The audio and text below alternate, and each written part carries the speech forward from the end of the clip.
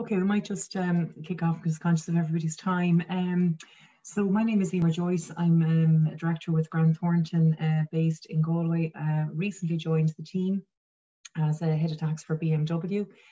So I know some of the people who are on the call here I've met you before, others I haven't met you yet. So nice to meet any of those who I haven't met before.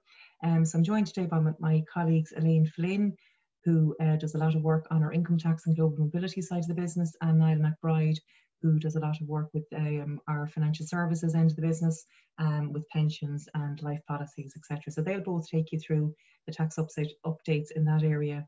The update I'm going to provide you is around the temporary wage subsidy, which, as everybody knows, is continuing to evolve as recently as this morning. So we'll go through that in a little bit of detail.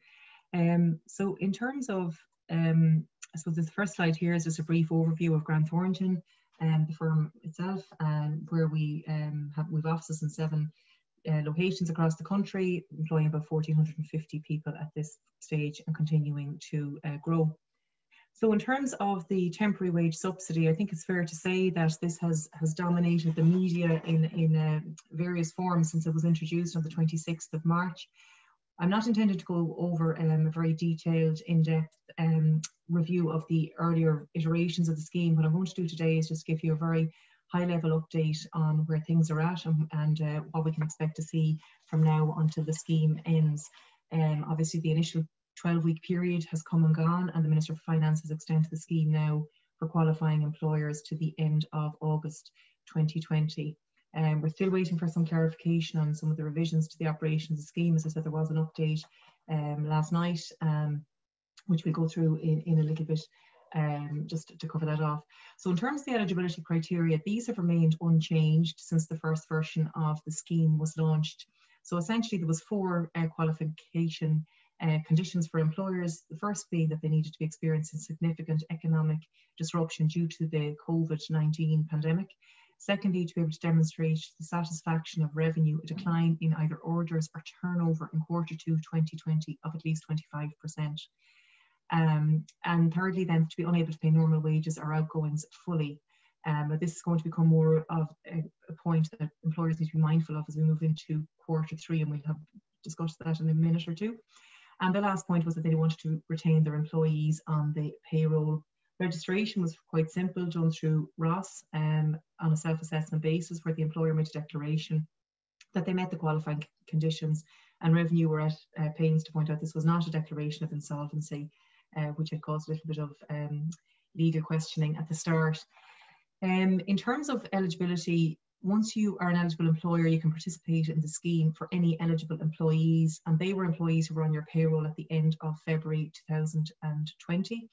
And it applied where they were working reduced hours or who have been temporarily laid off by reason of the pandemic. So again, the base period that we were looking at all along has been the January-February 2020 period, and you looked at what the average weekly net pay for employees was in that period.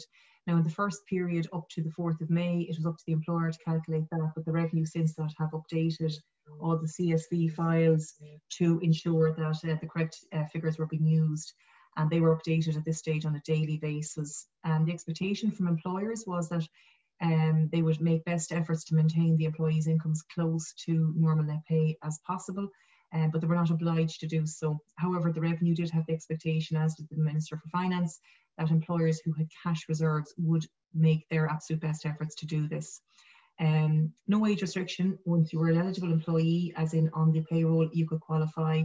It caused some questioning where people might have been in receipt of, say, an old age pension.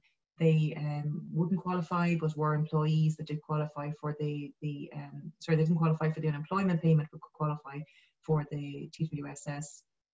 From the 16th of April, then it was extended to include salaries that were in excess of 960 net per week, where they had taken a pay cut of at least 20% since the pandemic had happened. And in terms of employers making top-ups, it was important that you didn't top up in excess of the permitted top-up under the subsidy scheme. And again, there's tapering now applying from the 4th of May, where top-ups exceeded that period, that figure. Employees that weren't on payroll due to, say, maternity leave or adoptive leave were initially excluded from the scheme. However, the Minister of Finance did announce in early June, I beg your pardon, that those people could now be included on the scheme, and that it would be backdated. So that was a very welcome announcement for a lot of employers who fell into this category. I suppose the cash reserves piece has caused a number of questions from the beginning of the scheme, because as I mentioned already, one of the conditions was the ability to pay normal wages. So I suppose the question being asked of us initially by clients was, well, we do have cash reserves, where do we stand with this? Our turnover is down by 30, 40, 50%, whatever the figure was. And Revenue, to be fair, were quite clear in saying from the outset that just because a business had cash reserves didn't preclude them from eligibility for the scheme.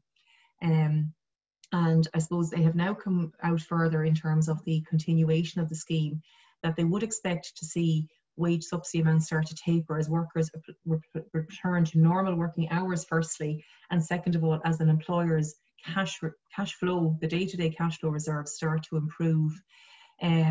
So in terms of the employees starting to return to normal working hours, this is particularly relevant where employees are paid on an hourly basis rather than a salary basis. And I suppose it did cause some problems where in some sectors, for example, the agricultural sector, the January-February periods for pay would have been quite low, given that their out of season period as such from employees' perspective. And as they now needed their employees to come back to work on a more full-time basis, that was causing problems when you looked at the tapering of the subsidy. So the expectation of Revenue is that over time, as employees are paid correctly for the hours that they worked, and contractually they need to be paid for the hours that they're worked, that the tapering will apply to reduce subsidies down to zero. And I suppose in terms of the actual contribution to the wages and the ability of the employers to come off the subsidy, that is going to be very much linked to the cash flow in the business starting to improve. And I think it's going to be very important for employers and for you and conversations with clients, to be advising that they should be keeping very good records now as to the rationale for continuing to claim the scheme where they're back to normal trading. The next part of the slide here, we've just outlined the operational phase of the scheme, which, as I said, mentioned earlier, started on the 4th of May in terms of the level of subsidy. I'm not going to go through that in a lot of detail. It was just included here more for information purposes. If there's any particular questions on it, I'm happy to take those in the Q&A section at the end of the session. And sorry, actually, just to say, all of these slides will be circulated once the session closes today. The guidance notes for Revenue have been up to, as I said, literally last night, they were updated to version 16. And the main updates in version 15 and 16 now are covering on certain points. So in terms of rehiring of employees that were previously laid off, the Revenue have now outlined in detail how employers should rule to make it as straightforward as possible. As I mentioned already, the CSV file is updated now on a daily basis.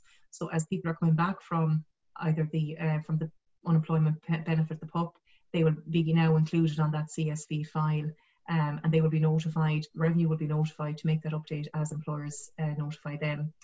Again, in terms of multiple employments, this was causing some questioning as well. So Revenue have now confirmed that they consider earnings from all active employments, which includes pensions and retirement benefits like annuities, are to be all included when looking at the CSV file figures. There was questions earlier on as to whether or not people could be getting multiple employments, whether or not they needed to be combined or whether it was done on a per employer payroll basis. So effectively now what they're doing is they're treating each employee in their own right, and they will give the CSV file to the most appropriate employer.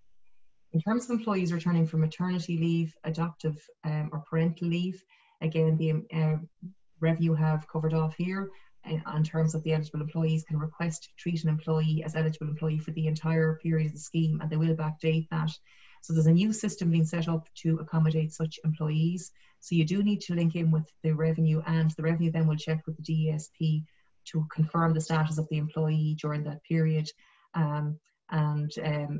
Again, it's very much a case of bringing it back to when the subsidy came in on the 26th of March.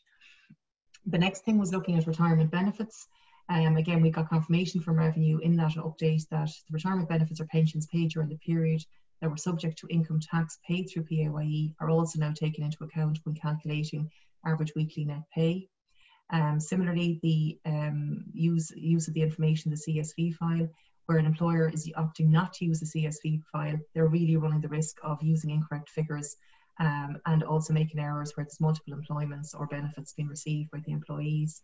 There was further additions to the ROS screens in terms of the access to the information that you could get, and in terms of inputting information and drop downs. There's quite a lot of information there, where so employers should now be very easily able to reconcile payments they've received as against what they expected to receive. In terms of benefit in kind, again, Revenue have included some information here on the process for resuming the reporting of BIK where an employee is moving off the TWSS. So as we would have discussed before, during the period of the subsidy, employers have the ability to suspend the operation of the BIK, and Revenue are announcing that it should be spread over the remaining payrolls for 2020. They further saying that where it's not achievable, suspended BIK should be reported by the employers before the year end and tax at that stage. And similarly, where an employment may cease before the end of 2020, the balance of any untaxed BIK should be included in the final payroll for that individual.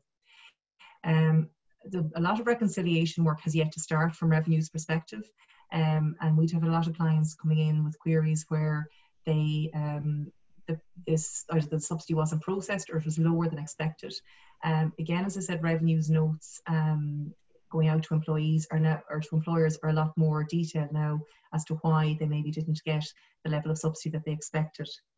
In terms of updates that have come out in the last 24 hours, which I haven't updated the slides for, one thing was that in terms of employees now coming back from the PUP payment, in order to avoid triggering tax refunds for the period that they were on the PUP, Revenue have now said that they will operate them on a week one basis. Now, this was something that we asked them to do back in April to avoid the refunds triggering for people who were on the subsidy scheme, where they were getting refunds, subsidy itself not being taxed now, but taxable on a year-end review. We had spoken with Revenue about this and asked them whether or not it was possible for an employer to operate a week one basis for employees to avoid these refunds happening. And the response we got at that stage was to not do that, because the matter, the issue of being on a week one basis was very much a matter for employees directly with Revenue. So they've moved on a little bit in accepting that. Unfortunately, I think they've done it probably a little bit too late, because a lot of people have received refunds and are going to have tax bills when there is a review of that subsidy done later in the year. The second piece was around redundancy. Initially, the Revenue had said that if you were intending, so again, I suppose the fourth condition for the subsidy eligibility from the employer's perspective was that you intended to retain the employee on your payroll. So obviously, once a decision was made to make somebody redundant, the question arose, well, I'm not intending to keep this person on payroll, so should I cease operating the subsidy? And the answer up until last Friday from Revenue had been yes, you should take them off the subsidy once that decision has been made. They have now acknowledged that that could cause financial difficulty for employer, and in order to avoid a period for the employee, or if the employee in holiday pay or time in lieu of, say, overtime that would have been worked pre-COVID, that cannot be, the subsidy cannot be operated for that piece. Another thing that has come out this morning is the fact that Revenue are now starting to do reviews of all claimant companies who have claimed the wage subsidy scheme, to establish whether or not the drop in turnover has been sufficient to meet the eligibility criteria, and secondly, in terms of how you operate the scheme, whether there was any errors or any gaps there. They're saying it's not an audit. However, the fact that these checks are going to start now has come under a bit of criticism from the Institute of Chartered Accountants, certainly this morning, that the timing of it isn't good, that businesses are trying to get back to trading, and that Revenue had indicated at the outset that they would be reserving the right to do inspections and checks once the scheme had closed. Obviously, the scheme is still running until the end of August, so I suppose that's a little bit of a change in approach from Revenue. They have been clear to say it's not to be regarded as an audit, and I suppose the advice we've been given to clients of ours where they've come to us and said, look, I don't think our turnover is going to be down by the 25%, or we've made an error in how we claimed it in a particular month. And the approach we had taken with them was, go back through my inquiries, notify Revenue of the error. They will be going into the reconciliation phase, and once that phase starts, they will be able to liaise directly with the employer on that basis. The next thing I just want to look at very briefly is around the Revenue debt warehousing. Again, we're waiting on legislation to be enacted to cover this off. I understand from Revenue that that should be done. There's draft legislation now available, but it hasn't been circulated because it's subject to a little bit of debate at the Seanad level, I understand, and obviously we're missing a few senators currently for that to happen. But my understanding is it will be enacted as soon as there's a government capable of passing that piece of legislation. I understand it's going to be quite short in length, and it really will be just supporting, I suppose, where Revenue had previously announced the suspension of any debt collection for late payment of VAT and payroll taxes for January, February and March, April. That has now been extended to include your May, June VAT and PAYE, PRSI liabilities. Doesn't include corporation tax or other income taxes. It's purely the VAT and payroll taxes that are included at the moment. And businesses will be required to file the revenue returns. So it's the expectations that you will still file your return on time, even through the period.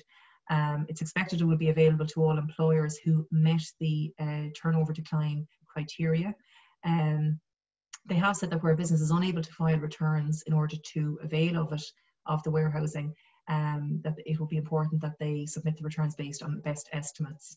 In terms of how it's going to operate, there's going to be 3 phases to it, and they are effectively qualifying businesses. In terms of where we're at here, will be anyone who qualified for the wage subsidy should be able to avail of this scheme. And as I said, it's available to all SMEs automatically, and where you're not an SME, you should approach Revenue directly, your own Revenue district directly, to get agreement from them that you can avail of the scheme. In terms of the phases of the arrangement, as I said, it's in 3 periods. Period 1 will be the COVID-19 restricted trading period, plus 2 months of normal trading, so when your business can reopen. I suppose the question arises, what is normal trading? If you talk to someone in the hospitality sector, they'll tell you that they don't expect to get back to normal trading to the end of the year. I do expect that once the legislation is available, Revenue will clarify what they define as normal trading for that, for the purposes of this period. You know, as a Revenue have in their guidance note already mentioned that it will vary depending on the sector that you're working in. So effectively, during that period, there'll be no debt collection or interest will apply to these periods, but tax returns should be filed on a current basis. So then we move into period 2, which is 12 months from the end of phase 1 of it. And during period 2, no interest or collection will apply to any of the period 1 debt. However, all current debt must be kept up to date. So both in terms of filings and in terms of payment of those taxes, it will be important that businesses keep those up to date. So that effectively the liability that's falling into the warehousing arrangement is purely the COVID-19 restricted trading period debt. And then period 3 will start 12 months after start at the end of the 12-month period, which is covered by period 2, and will last until all of the COVID-19 related debt, so that VAT or payroll taxes that have built up in period 1 are paid, and the rate of interest that will apply to those taxes will be 3% per annum. So this obviously compares quite favourably to the normal rate of interest that's applied by Revenue. As I said, it's incumbent on all businesses to ensure that their taxes going forward are kept up to date, and that there is no that the taxes are both filed and paid on time. Just a couple of points on it. In terms of an SME, for the purposes of this definition, is a business where the turnover is less than 3 million. Tax clearance certs will not be impacted by a business availing of the tax debt warehousing under the arrangement. Where you're expecting refunds of taxes or repayments of any taxes, they will still issue, notwithstanding you're availing of the warehousing arrangement for your period 1 debt. You can obviously opt to have an offset done of any refunds against those COVID-19 liabilities if the employer wishes. As I said, it does not apply to income tax or corporation tax, and as we understand it at present, there's no intention that it will be extended to cover those taxes at the moment. So that pretty much brings me to the end of my section. I'm going to pass you over now to Elaine, and she will take you through some personal tax updates. Thank you. Thanks, Emer. Great. So I'm just going to go through some of the more relevant income tax matters that we're discussing with clients at the moment, and some, I suppose, topical queries that are coming in from clients. So there's a lot of discussion around funding and cash flow management at the moment. Cash flow management, I suppose, is generally acknowledged as kind of one of the most pressing concerns for small and medium type business owners. And I suppose particularly in the current environment, it requires a lot of monitoring and a lot of management.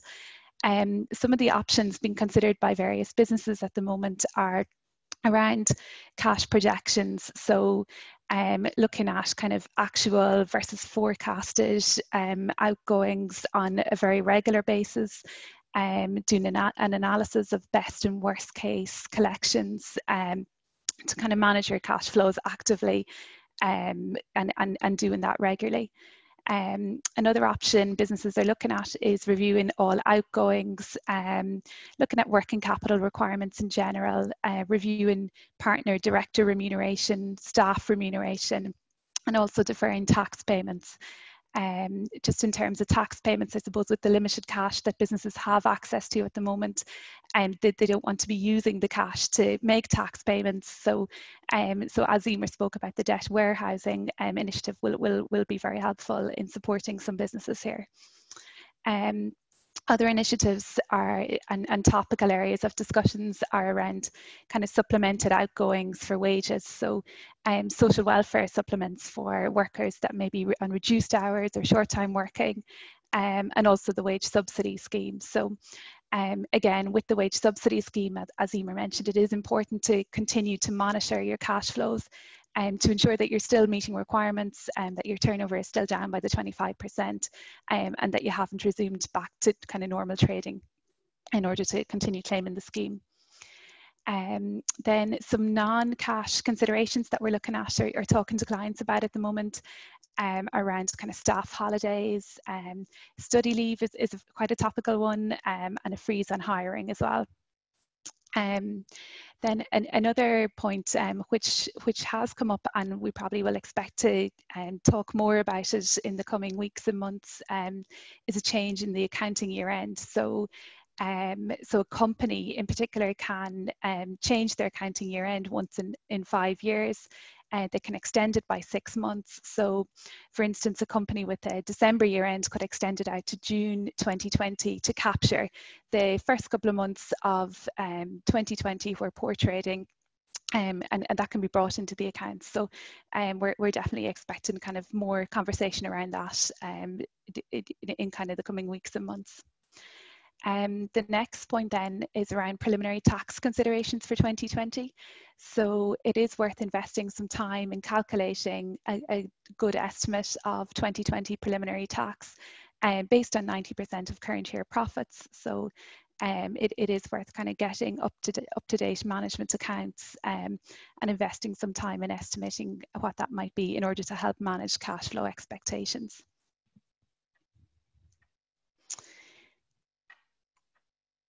So another area of discussion is around kind of trading losses. So this, I suppose, is becoming more relevant, and we'll see a lot more of it throughout 2020. So really this slide is just kind of summarising the key points in relation to trading losses, particularly around the more popular ones for current year losses, capital allowances, carry forward of losses, and terminal loss relief where the business has ceased trading.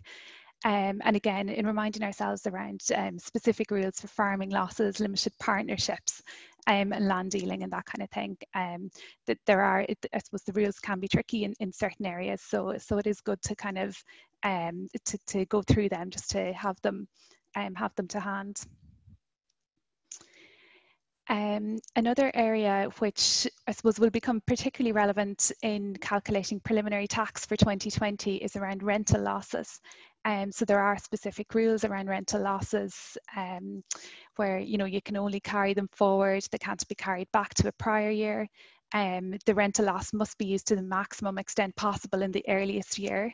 They can be carried forward indefinitely even if the individual ceases to have rental properties. And rental losses of one spouse can't be offset against rental profits of another spouse. And then case 5 capital allowances may be claimed in priority to rental losses. So I suppose that the rental losses is an area which is becoming more relevant in calculating 2020 preliminary tax, and it will be very relevant when we're looking at 2020 kind of personal tax returns. The next area then is around capital losses. So again, it's just really familiarising ourselves with these rules. Clients, you know, I suppose values are low at the moment. Clients that are considering making disposals for capital gains tax purposes will be considering kind of losses arising and rules around those. So we'll definitely see more queries coming in that in the near future. And we just particularly want to be, I suppose, conscious of rules in relation to disposals to connected persons and subsequent uses and that kind of thing. So in terms of kind of personal tax queries, really like the main discussions at the moment are around kind of cash flows, 2020 preliminary tax, losses, how to use them. For personal tax and corporate tax, the different rules regarding the losses, you know, whereas you can offset them against other income or carry them forward. Again, rent, then how it's taxed on a receivable basis, even if it's due but not paid, unless it's a bad debt. So again, we're seeing kind of queries starting to come in from clients around this area, and we do expect to see a lot more. So there's kind of some key takeaway points there, and things that we're looking at the moment ourselves for our clients are getting 2019 accounts and tax returns completed as soon as possible. So we know what the cash flow requirements are, and we can plan for that early. There has been no change to the income tax deadline for 2020. For 2019 as of yet. So if there is a refund due, it's good to get the 2019 tax return filed early, collect the refund to help cash flow. If the client is considering making a pension top up, or it has preliminary tax to pay for 2020, they still have some time to consider that up until the 31st of October or 12th of November for the extended filing deadline. And again, preparing interim accounts for 2020 and having a year-to-date overview, kind of being on top of your cash flow and estimates, and again, looking at your accounting year end to see about the possibility of extending there. So there are kind of some key takeaway points that we're looking at for our clients, and will be very relevant kind of in the coming weeks. Then just some additional income tax considerations, some typical topics that we're seeing queries around at the moment. So many employees are now working from home temporarily. So Revenue have released guidance that they've said, you know, employers can pay up to $320 per day tax-free to employees in order to cover costs for working from home, but the employer is not obligated to do this. So employees, we may make a claim for additional costs where they're not in receipt of that $320 per day from the employer. So the employees may make this claim through their personal tax return on the basis that the costs are incurred wholly, exclusively and necessarily in the performance of their employment duties from home. Now they can't automatically just claim a flat rate of $320 per day. The expenses need to be supported by receipts, and anything reimbursed from the employer must be deducted from the claim. So we are getting some queries from employees and employers around that area. Another point then is just in relation to individuals' tax residence position. So I suppose individuals' tax residence potentially could be impacted by changes in work locations due to COVID-19, which can give rise to unforeseen kind of payroll obligations or income tax obligations. In Revenue's guidance, they have provided for force majeure circumstances during COVID-19.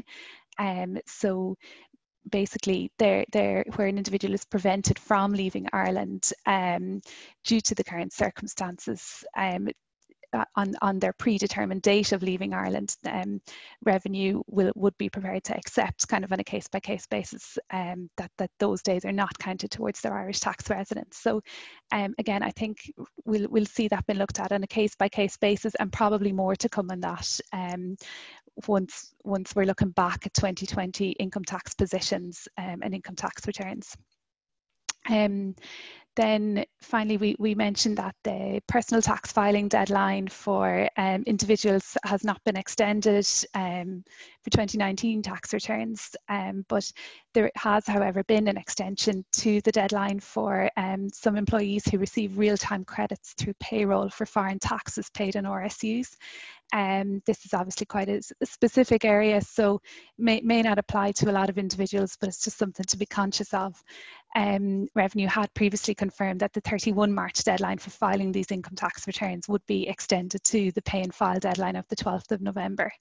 And then the associated employer notification should be submitted as soon as possible. Again, that they're not imposing the deadline of the 31st of March, and they're extending that to the pay and file deadline of the 12th of November 2020. Great, so that's everything in terms of current income tax update, and I'll hand you over to Niall for an update around pension planning. That's great, thanks Elaine. My name is Niall McBride and I am a financial advisor in our wealth management division. A lot of what we do with clients from a financial planning perspective is around retirement planning and the use of different structures available to optimize that for them. So what I want to look at is the differences between company pension plans and personal retirement savings accounts for small business owners or medium-sized business owners, and how that can be used to efficiently plan for retirement. So the big differences in terms of a company pension versus a PRSA is around the funding capabilities that you'll have from a company perspective. So just to give you an example, if we take a 50-year-old company owner with a salary of 115,000, let's say they have 10 years service and they have 200,000 in pension benefits already accrued. The company can make a single contribution into a company pension plan for that person of up to 594,000. Whereas when we compare it and gain the tax relief on that, obviously, where we compare that to a PRSA, the total that can go in is 30% of net relevant earnings of 115,000, which will give you 34,500 going into a pension fund. So straight away we can see the differences from a tax perspective and the benefits thereof of having a company pension structure. And when we talk about company pension structures, we're talking about executive pension plans, self-administered pensions, or group company pension plans. The flip side of this is that there are benefits under a PRSA structure that aren't available under a company pension plan. And one of those is around the retirement date that you can have for a PRSA, which is up to 75. And the latest you can take benefits from a company pension plan is age 70. So you'll have 5 years there of a roll up in terms of the investment and not paying tax on any drawdowns from a pension plan for those 5 years.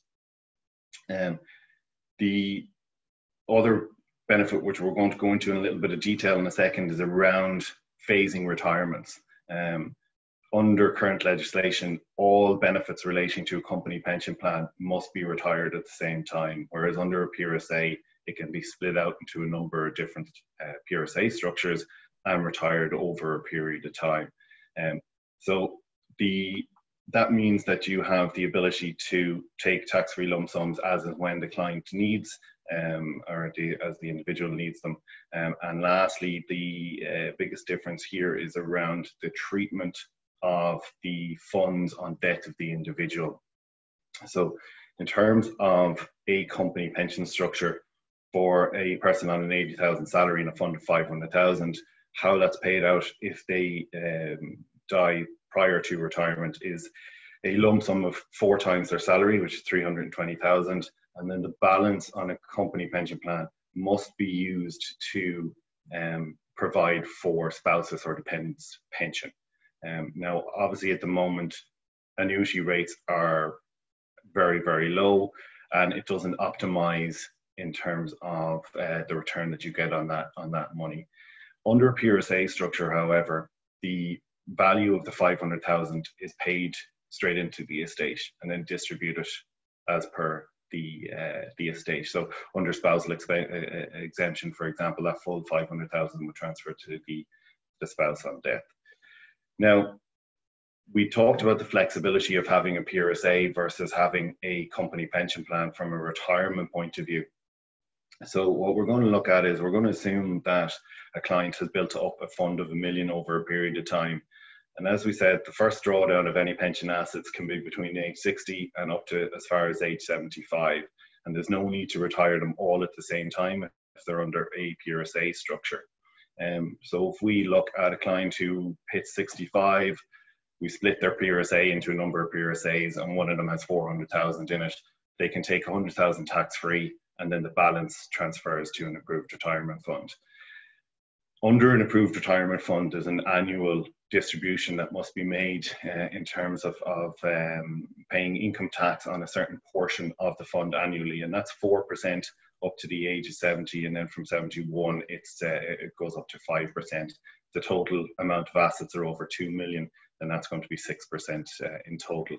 So by splitting your pension assets into a number of different PRSAs, what you're going to end up with is a portion that you can take a tax-free lump sum from, and then a balance in an approved retirement fund, and then the rest of your pension assets in PRSAs which aren't subject to your drawdowns in terms of income on an annual basis.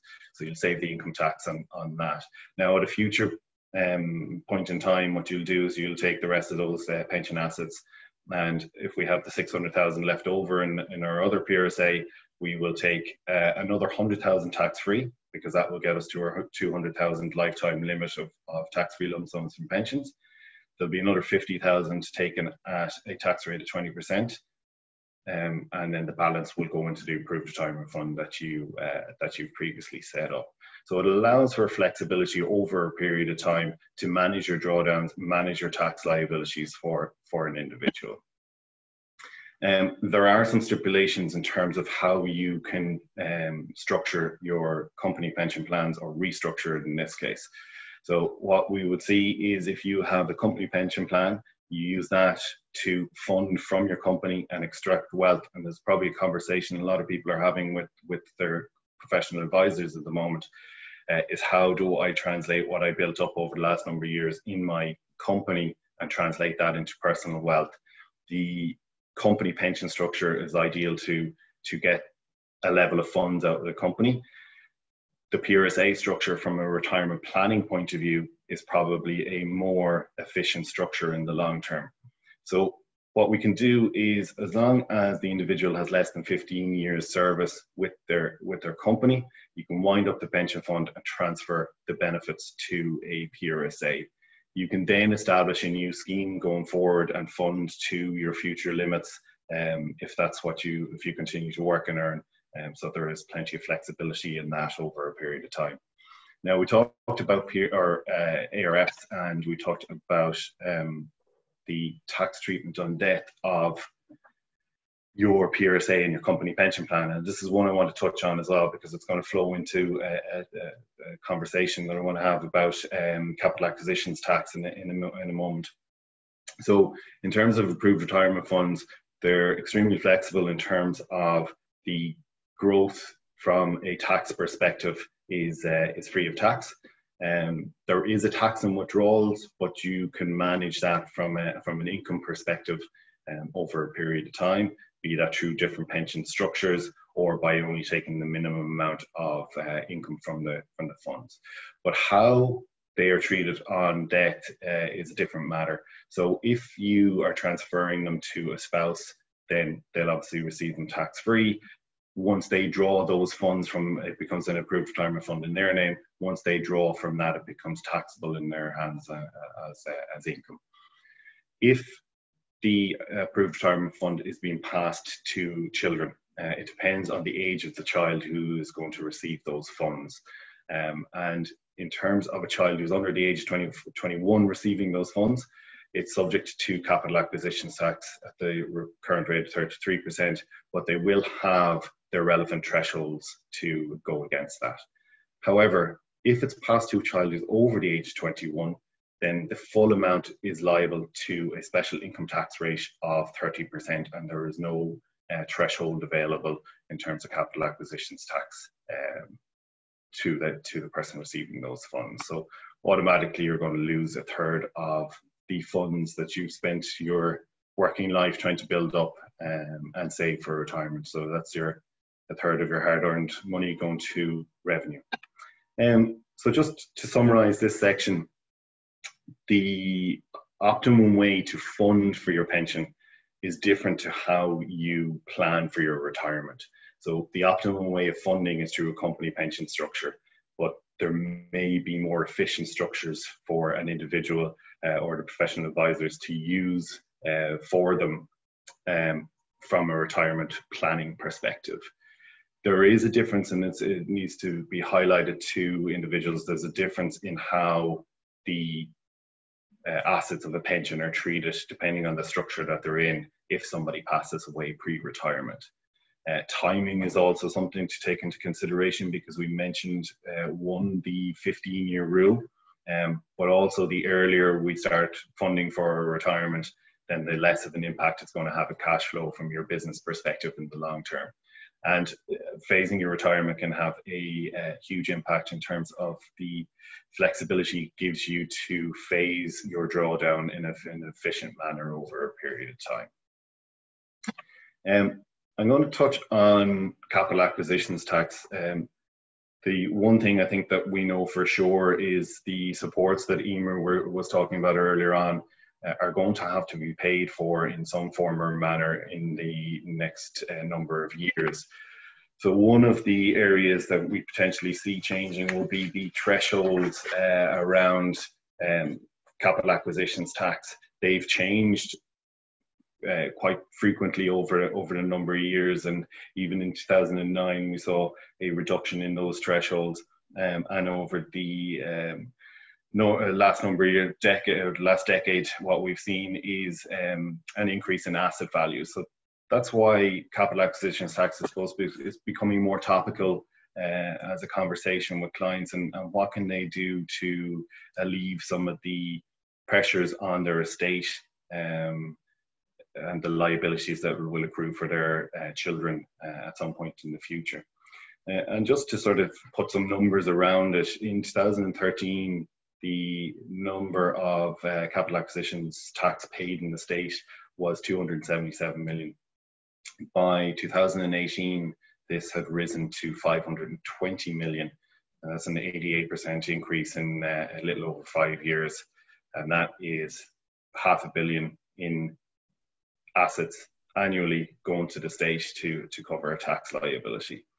Now, the flip side of this conversation is most clients will say, well, I'm not going to have a tax liability. I only have some minor assets. I have a family home. I may have a couple of investments, and I may have an approved retirement fund. Well, what we can see, and what we've seen even in the current environment and during COVID with a stagnating property market, is the average house prices in our urban centres are still extremely high. South Dublin, it's close to 580,000. Even in Galway here, we're close to 300,000 in average house prices. So we can see that even a modest enough family home could already eat up the thresholds that are available to recipients of estates. One way to manage that is by utilising a Section 72 plan, which is a whole of life cover plan, where the proceeds, if used to pay an inheritance tax liability, do not fall into the estate for inheritance tax rules. And how does it work? Well, essentially what it is just a simple life cover policy. It's for the full duration of the person's life. If it's a couple, it's set up as a joint life second death basis, because we assume that the full estate is going to transfer to the spouse on the death of the first person in the couple, and then the proceeds will be paid out on the death of the second person. Now, what you probably have heard of over the years is, oh, this gets more expensive as the years go on, and it's very difficult to control the costs, and I don't know how much it's going to cost me, and it's just going to eat up my money. Well, if it's structured correctly and in the right manner, then it can be quite an efficient tool to use, both from a wealth protection, but also from a wealth generation point of view. And I'm going to go through an example. I think it's the best way to sort of look at it. So if we look at a couple who are age 60 with a sum assured or a liability of 500,000, if they set it up at age 60 on a joint life basis, the monthly premium, and assuming they're both non-smokers and they get through all the underwriting, is €889 per month. Now, that might seem like a lot of money, but if we run that out to age 100 for the second life, the total amount paid is 426 odd thousand, and the payout is 500,000. So we already see the estate is better off to the tune of 73 odd thousand there. But the other factor to consider is that if the liability is 500,000, the actual assets that need to be retained to cover that is just under 750,000, 746 odd thousand is the figure there, because we obviously lose a third of it to capital acquisitions tax. So that is really where your break-even point is in terms of the cost benefit commencing at age 60. So what we've illustrated here is the grey line at the bottom is the premiums paid over the period of time. The CAT liability is the purple line, and the teal line at the top there is the cash required to cover the liability. So this can be used quite effectively where there are illiquid assets within the estate, and you may not want to sell the property. There may be an emotional attachment to the property. You may be in a situation where we're in a similar circumstance to now, and you don't want to be a forced seller within a market that's with depressed prices. Now, the big thing here is if the individuals wait until they're 70 to commence the policy, then the premiums jump quite significantly from $889 per month to $1,741 per month. So you can see by waiting in a period of time, the cost goes up quite significantly. But again, the benefit can be shown that right out until age 105, they won't pay in as much as what they'll need to retain in the estate to cover the liability that's present on death. So it can be quite an effective tool to use. The earlier you start, I think the better. I had a case there recently where the client said, well, why not wait 10 years? And I was able to demonstrate by waiting 10 years that they were going to end up paying quite a significant amount more in premiums up to age 100. The other side is, look, don't overinsure yourself. The liability, any amount that's covered above what the CAT liability is going to be subject to capital acquisition tax itself. As I mentioned earlier, it's an extremely effective tool to be used for illiquid assets. It can also be used for covering the tax liability that we talked about under an approved retirement fund. So that even that 30% special income tax rate can be used here. You can use a Section 72 plan to cover that. The earlier you start, obviously, the better it is from a premium point of view, and it has less of an impact on cash flow as clients get older, and that's extremely important. There are some restrictions around when you can put this in place, and the latest is around age 74, 75. But if there's a difference in age between the spouses, it'll be on the younger spouse's life that the premium is costed. So even if you have someone who's 76, 77, it might still be possible to get them cover for this type of cover if their spouse is a couple of years younger than them. Just a couple of tips and tricks of the trade. I suppose one of the biggest things is that we find a lot of apathy in is around reviewing life cover as an individual or even from a company perspective. And that's probably even more appropriate now, given the circumstances around people on wage subsidy schemes and people who've been temporarily laid off, it's important to review the covers that you have, both from a company perspective, but also from an individual basis. And you can find that there can be quite significant savings to be had in that. One area that can be used quite effectively from an inheritance tax planning point of view is the small gift tax exemption. And I don't think it's used enough in Ireland, really, where we can give 3,000 to any individual annually, and there's no tax liability for either the donor or the recipient in this case. So if you have parents or grandparents who want to pass on money to kids or grandkids, they can give 6,000 annually to each child. And if the children are minor, we can set up investment trusts for those to receive those funds. And it's a great way of passing on wealth without incurring any tax liabilities. Claim all your tax reliefs. This is one where I've seen on a number of occasions where people have income protection plans. And income protection plans, if it's not paid by the company but paid by you personally, is tax relievable at your marginal rate, and people haven't been claiming their relief for that. So that's one area to be keep a keen eye on. And the last one is inheritance planning doesn't always mean giving away money to do it. So, and a really effective trick is to use a Section 73 savings plan. So a savings plan, like any other, the money goes into it on a regular basis. And if after 8 years you want to transfer an asset to a child, be it a property, and there's a tax liability there, the proceeds of Section 73 plan can be used to pay that tax liability. Now, the flip side of it is if you don't use it for that, it's still an asset in your own name. So it's just about structuring it and being smart about how we structure things for clients to basically keep as many options open for them as possible in the future. So that's me. Thank you for your time, and we're happy to go through any questions anybody has. Thanks, Niall. Just want to see there if there's any questions in the have come through. Yeah, we have a couple of questions here.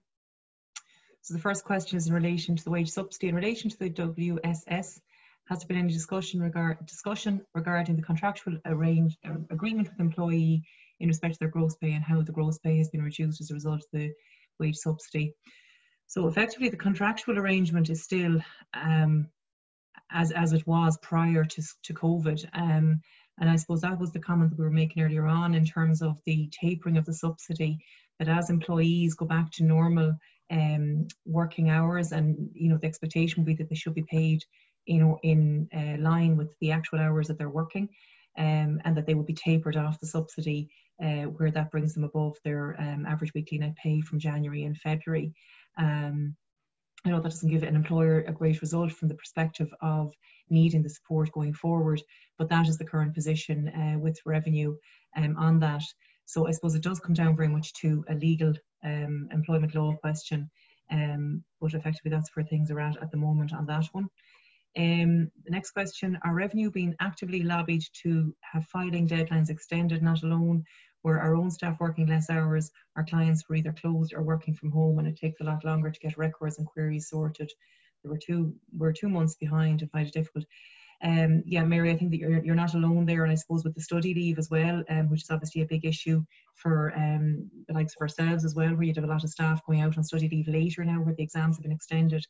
It is an issue in terms of compliance, both CT and personal tax. And the answer is yes, we have. I know certainly the larger accountancy firms have all lobbied, as have GT. It has been brought up at TALC, but as of yet, we've had no formal extension of the dates. I think Revenue are probably going to take a wait and see approach on that, but I do think you're absolutely right, and the point has been made, as I said, from the point of view of the exam leave, and also the fact that businesses were unable to work as normal, and that we are probably behind where we need to be normally. Another question here on the wage subsidy, the debt warehousing or restructuring. What are the thoughts, likelihood of debts being written off? I think that will come down very much to in due course. We're looking at it, the warehousing only applying for COVID-19 related debts. So it would be very much a case of if it was ending up that the business was not going to reopen, obviously that would come into the conversation. Then in terms of write-offs, there's absolutely no expectation that the write-off will happen, because revenue, there's no dead end date as to when that debt has to be paid, the COVID-19 period. As I mentioned during the presentation, you have effectively a 12-month interest-free period, and then after that 12-month expires, it's 3% rate applying until all the debt is cleared. And if that takes a period of 2, 3, 4 years, the 3% rate is the rate that applies. So I think that's where we stand on that at the moment. Next question is for Niall. Can Niall provide details on the income tax and CAT impact of leaving an ARF to a niece or nephew as part of an inheritance? Niall, I'll pass it over to you. Great, thank you. Okay, so the first thing we need to determine there is whether the niece or nephew is over the age of 21 when they receive the assets. So if they're over the age of 21, there's no threshold given for, it's not subject to capital acquisitions tax, but and there's no threshold given, and the full amount of the ARF will be subject to a special rate of income tax of 30%. So if we take a 600,000 approved retirement fund, 30% of that is going to be 180,000 is going to go in tax. If they're under the age 21, they will have their threshold. So as a niece or nephew, it'll be 32,000, and that will come off the 600,000 before the rate of 33% is applied to the funds. Thanks, Niall. Thanks, Niall, for that. Next question is again regarding the subsidy, and it is what proofs will employers be expected to supply to revenue to support their 25% reduction in turnover? Also, revenue have said in yesterday's guidance that they would expect the employer contribution to wages to increase as business returns to normal. Any further guidance on what level of top-up will be expected? So in terms of the proofs and supports, Conor, you know, in terms of the reduction in turnover, they have given the example of looking at quarter 2 2019 versus quarter 2 2020, looking at quarter 1 2020 against quarter 2 2020, looking also at budgets and forecasts. Like I was on a client call yesterday with a client where they're in a very much a growth phase of the business at the moment. Their turnover from 2019 to 2020 year on year was expected to increase by about 50%.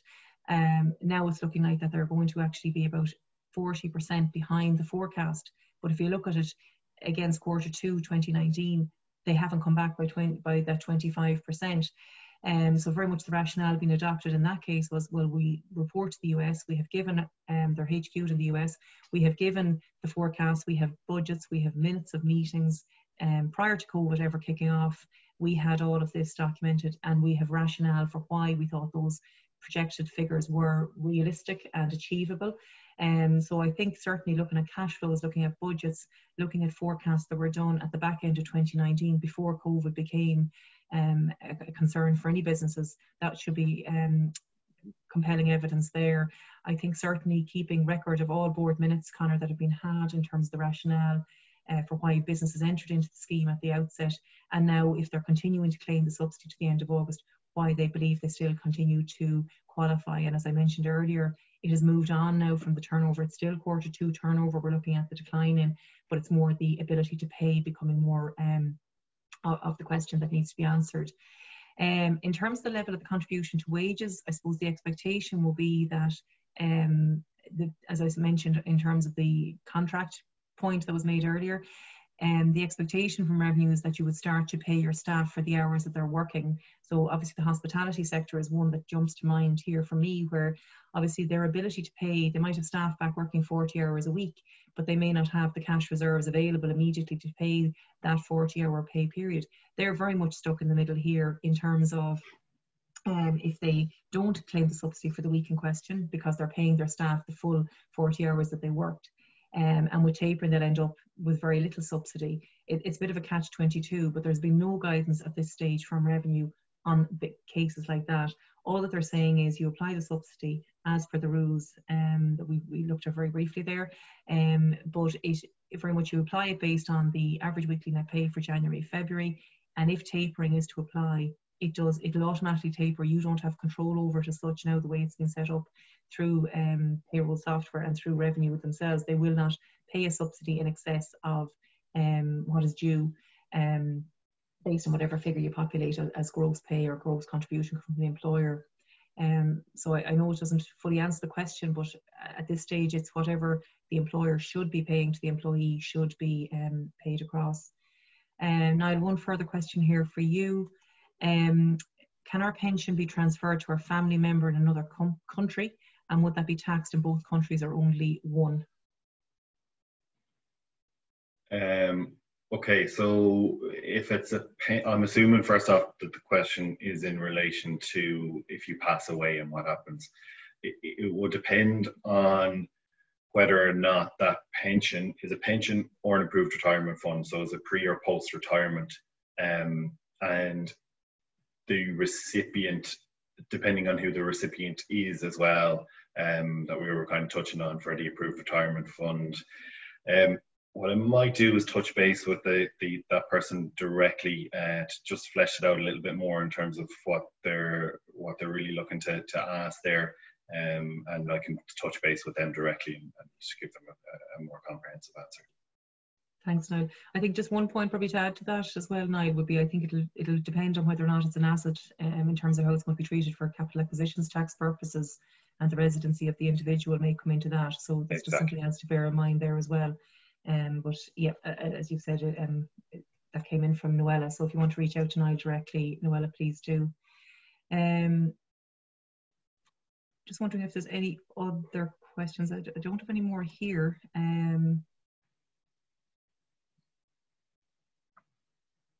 Okay, if anybody wants to reach out to any of us, as I said, the slides will be circulated to everyone who's attended. More than happy to take an email or a call, or details are on the slides. So please feel free to reach out to any of us who, whoever's the most relevant person to your query. I'm very happy to deal with it then. So if there's no further questions, I'd just like to say thank you very much on behalf of Grant Thornton for dialing in today and for attending the webinar. Have a lovely day. Thank you.